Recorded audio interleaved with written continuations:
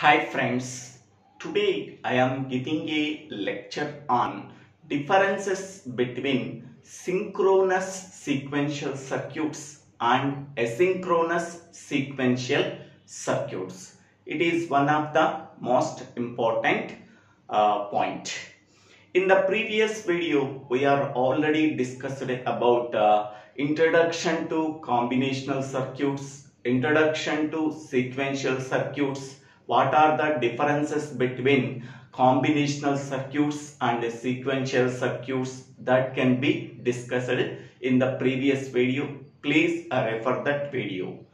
Now in this video we have to discuss about what are the main differences between synchronous sequential circuits and asynchronous sequential circuits. Okay.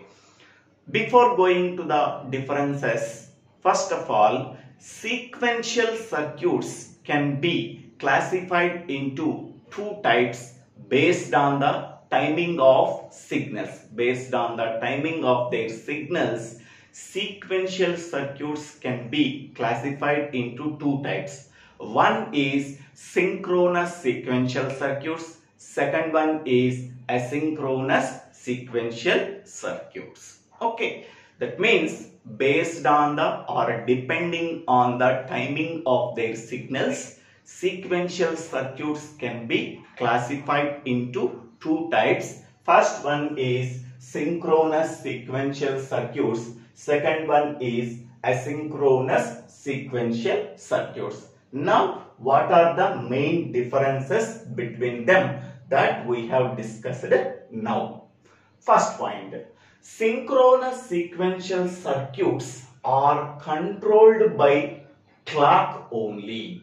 That means the sequential circuits which are controlled by a clock is called as synchronous sequential circuits. That means clock is required as one of the input in synchronous sequential circuits. So, because of that reason, the sequential circuits which are controlled by a clock are called as synchronous sequential circuits. Next, whereas in the case of asynchronous sequential circuits, the sequential circuits which are not controlled by a clock is called as asynchronous sequential circuits.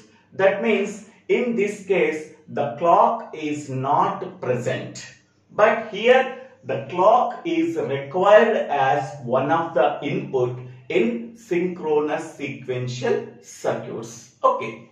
Now, second point, synchronous sequential circuits will be active only when the clock signal is present. So, whenever clock signal is active, then the operation can be performed in synchronous sequential circuits. Because of that reason, these circuits will be active only when the clock signal is present. If the clock signal is not present, then any operation cannot be performed in synchronous sequential circuits. Whereas in the case of asynchronous sequential circuits, any operation or events can be performed whenever the inputs are applied. After applying the inputs, then the operations or events can be performed in asynchronous sequential circuits. So there is no requirement of clock in asynchronous sequential circuits. But here in this case of synchronous sequential circuit, these circuits will be active only when the clock signal is present or active. Next, third point. In synchronous sequential circuits, memory elements are clocked flip-flops. Okay, so in the case of synchronous sequential circuits, clocked flip-flops can be act as a memory element.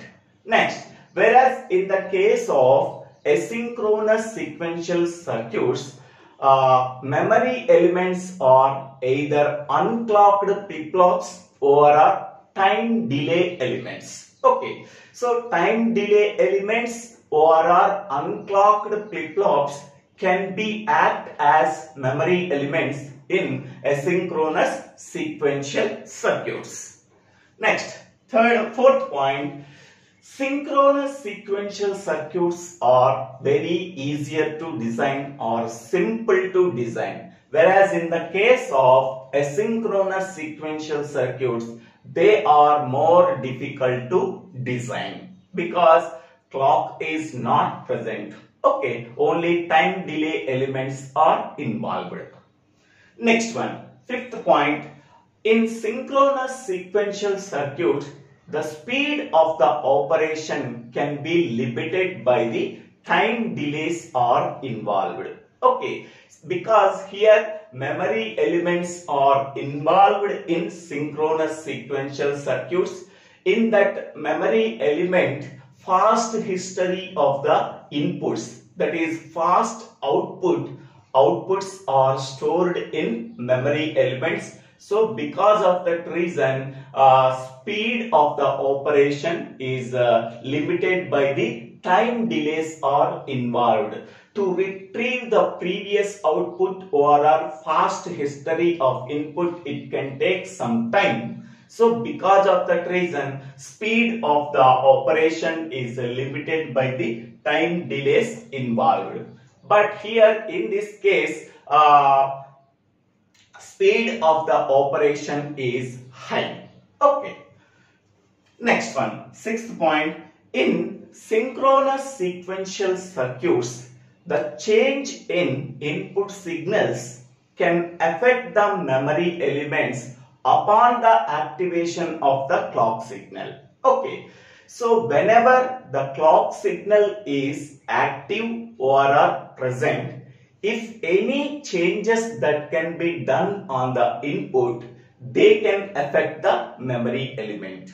Okay, without activation of the clock signal, if any changes can be done on the input, that changes does not affect the memory elements. Okay, but in the case of asynchronous sequential circuits, the change in input signals can affect the memory elements at any instant of time. Okay, so there is no dependency of clock signal in the case of asynchronous sequential circuits because the clock is not present in asynchronous sequential circuits. So because of that reason, if any changes can be done on the input signal, they can affect the memory elements at any instant of time.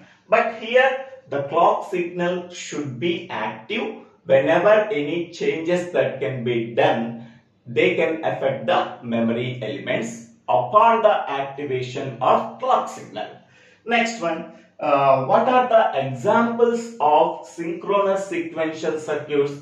Clocked flip-flops are the examples of synchronous sequential circuits. What are the examples of asynchronous sequential circuits? Unclocked flip-flops. Okay, next, eighth point, maximum operating speed of a clock depends on the time delays involved. Okay, so maximum operating speed of a clock depends on the time delays involved. Okay, so we are operating the clock in a maximum speed that depends on the time delays involved at the memory element. Next one, here in this case, in the case of asynchronous sequential circuit, so clock is not present. Because of that reason, asynchronous sequential circuits are faster than synchronous sequential circuits. So these are the 8 differences between last point. It is not there. Last point I am not mentioning here. Okay, but I am telling maximum operating speed of a clock depends on the time delays involved. Here 8th point, In the case of asynchronous sequential circuits, clock is not present. Because of that reason, asynchronous sequential circuits are faster than synchronous sequential circuit. This is the 8th point. So, these are the 8 differences between synchronous and asynchronous sequential circuits. So, thank you. Thank you for watching this video. If you like this video, please share this video to your friends and classmates. If you like this video, please subscribe my channel name. So, DIVVELA SRINIVASA. DIVVELA SRINIVASA. Thank you.